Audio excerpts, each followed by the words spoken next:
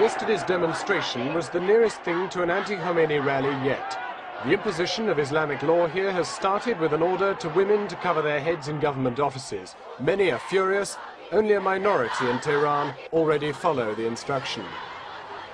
But the issue has provided an escape valve for many of the men here who for days have been spoiling for trouble. Led by a few Islamic zealots, several hundred men eventually attacked the protesters. Several of the women who stood their ground with considerable courage were stabbed as they chanted slogans for equal rights.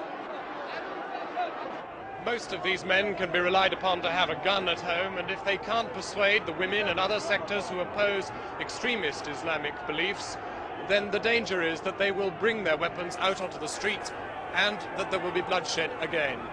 Moments later, guns actually did appear.